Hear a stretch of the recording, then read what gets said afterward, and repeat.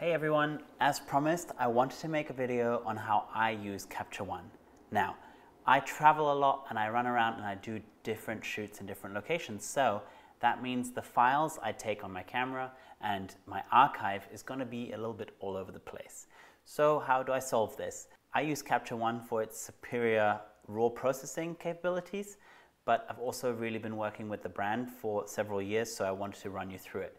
Now, this isn't a how to use Capture One video, it's a how I use Capture One video. At CaptureOne.com they have a Capture One kind of school you can go through, and that's actually how I learned to use the software. You can go through, they have excellent videos on each feature of Capture One. So the first thing, I have a traveling hard drive and I have a project that I want to use as a sample to show you how I keep my files. So here on this drive is a folder called 18-1037 Mongolian Connection Shoot. It has a date, what the shoot is, and a reference number, which can be whatever it is. I have a system that I use for myself, but that's immaterial to what I'm trying to show you guys. So in here, there's usually for sure 3 folders, often more. The first one is my capture folder. That one contains all the raw files that I photographed during an entire shoot. When I tether, I set up Capture One to put the files directly from the camera into that capture folder, and you can set that up in the software. And again, for tethering, I'm not going to cover it, but go to the videos on the Capture One website. They're fantastic for that. The next folder I have is called TIFF, and I'm going to run you through what that folder is, and then I'll show you also what my output folder is. The behind the scenes folder, I'm not going to go into too much. It's just on this shoot, there were people taking behind the scenes during the shoot. I ask them to send them to me and I keep them all together in that behind the scenes folder. So I'm going to go ahead and open Capture One 12, but everything I'm going to show you today is applicable also to other versions of Capture One. Now, I use, if you look up here, I've named the session in this case a Capture One demonstration. I use sessions rather than catalog because I want to be able to just point Capture One to a folder and have it load in all my presets and all the images like I'm going to do right now, and I'm going to tell you what the difference is between that and catalog. So I've got here is my file system folders. I've got my FKP travel, Felix Kunze photography. It's a 2 terabyte drive, Felix Kunze photography travel. It has that folder on it that we looked at in the Finder earlier. I'm going to open that and I'm going to click on the capture folder, and Capture One is going to load in the entire capture folder. I'm going to just clear my selection here and I'm going to go through it. All right. So that's all 393 images I shot for this shoot by pointing my Capture One to this folder. In a catalog, it works a little bit differently, where Capture One tries to make a whole library for you. I think Lightroom has that option as well. I don't like to use that because I want to have complete flexibility with moving my files around.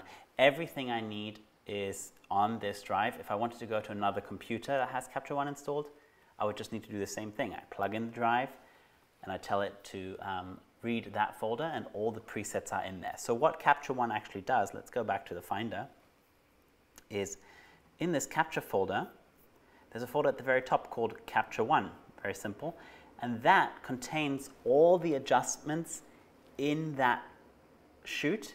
So when Capture One loads the raw files, it'll also load all of these little files with it that tell it what the adjustments are and how the image is supposed to look.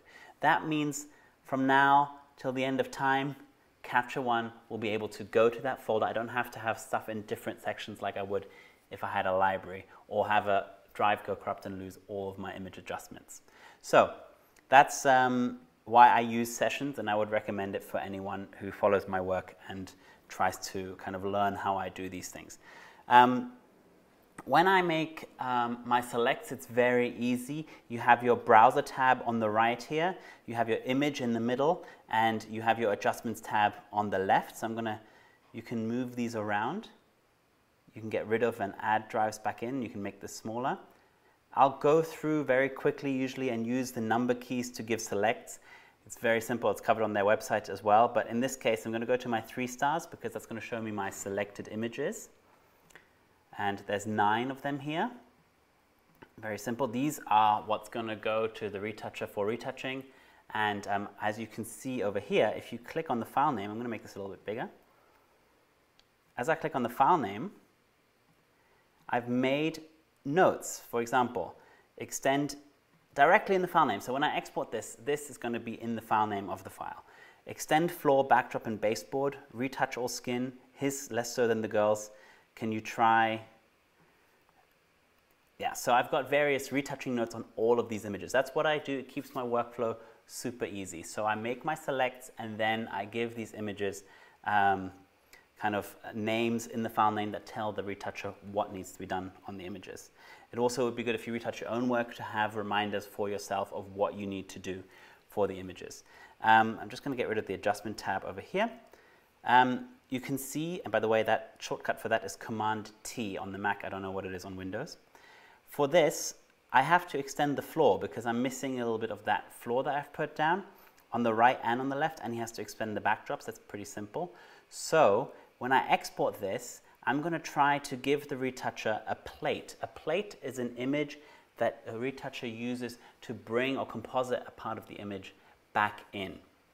So for example, when I shoot a lot of stuff that I need composited on backdrops, I'll send an empty image with no subjects on it of just the backdrop. So we have a clean layer with which we can composite the images together should we need to extend the backdrop, in this case the floor.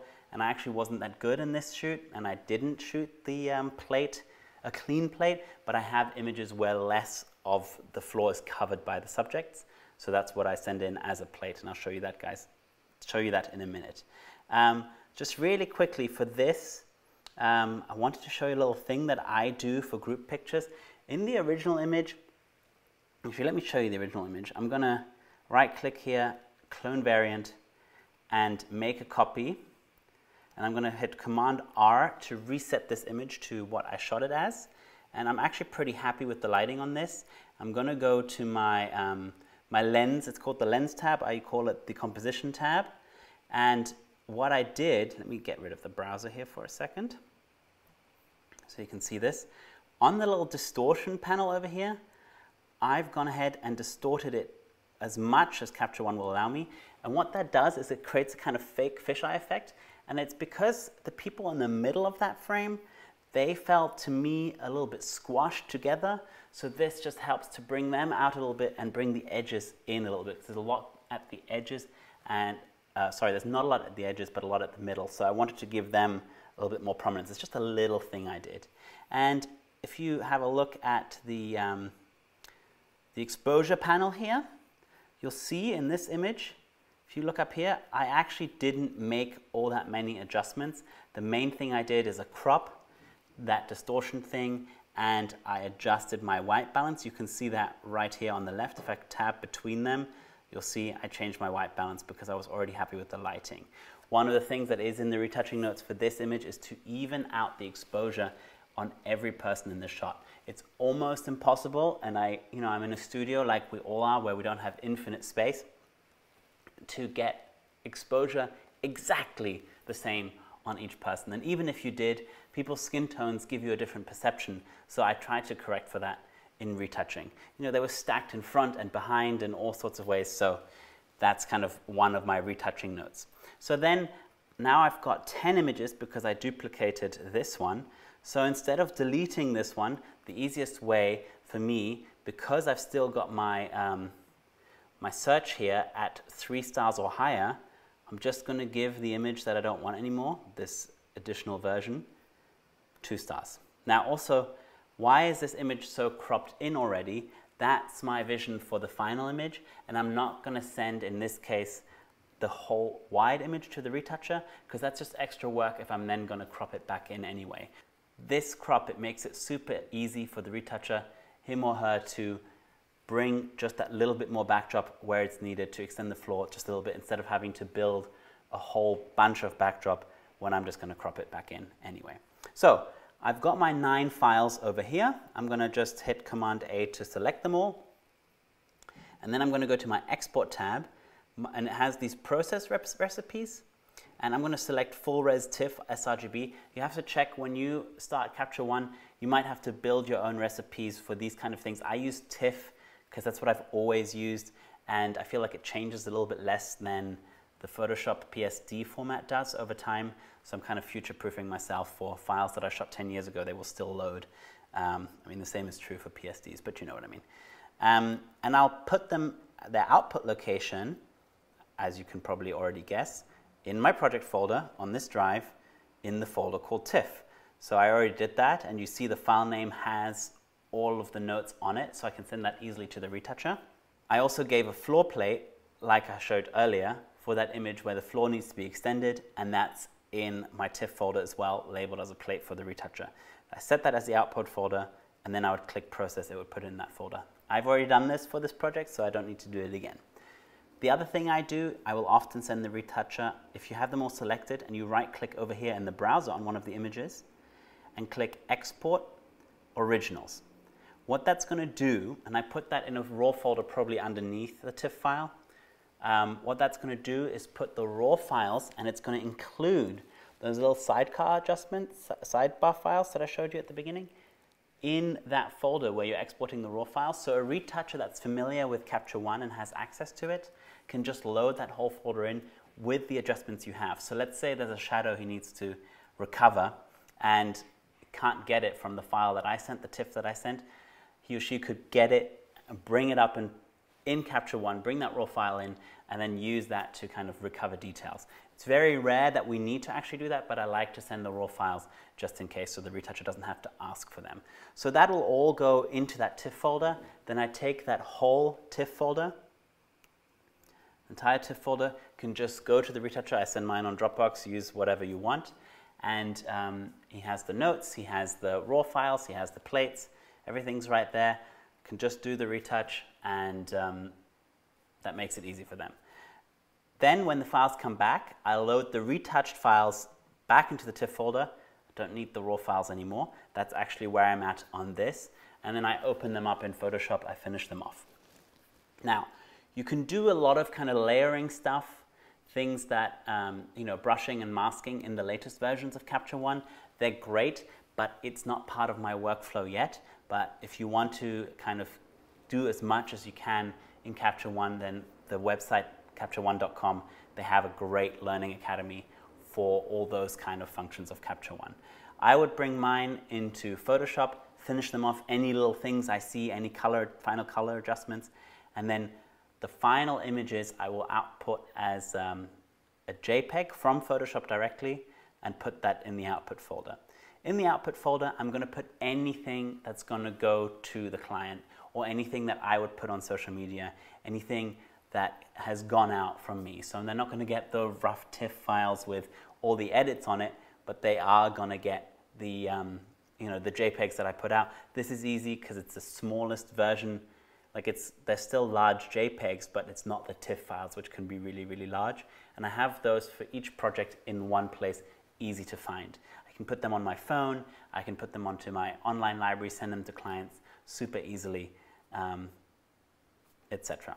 So if I then wanted to go, I can now move this whole folder, everything can go onto my archive drive, I can just load it back in, super easy. That's kind of the file structure that's worked really well for me. Feel free to adopt this to what you want, and again, if you have other questions regarding Capture One, their website is the best for that kind of thing. The reason I use Capture One is because when I started working as an assistant and any big set I was on, the Digitech, the person who's responsible for getting the files from the camera into the computer, was always using Capture One. And I noticed the files were just looking beautiful. So I approached Capture One, I don't know, 6 years ago when I was first running around in New York City, and I asked, can we teach Capture One to a broader audience? Because yes, it's a pro tool, but I want to bring it to kind of photographers, high street photographers, people who are shooting all over the world every single day. And that has been something that I've been doing consistently for years and years and years. And it's because I think raw files just look so much better in Capture One. If you want to try it, there is a free trial. I don't think you need to even enter your credit card details at capture1.com. It gives you 30 days, and I just want you to have a look. Compare a file that you might think, it's a little bit unrescuable, or even an image that you love, that you use in your other raw processing engine, try it out in Capture One, see the difference, and you'll see the way it handles shadows, the way it handles kind of, you know, all those technical aspects of that someone else does far better than I do. They make it easy for me to make beautiful images. They now have all these preset styles and things which I do use, but not as much as I probably could or should. And I think I'm passionate about helping photographers become better. We've got our, you know, the lighting series is my online video that shows lighting, and Capture One is kind of that last piece of the puzzle that I use to make my images really sing, and I hope you do the same.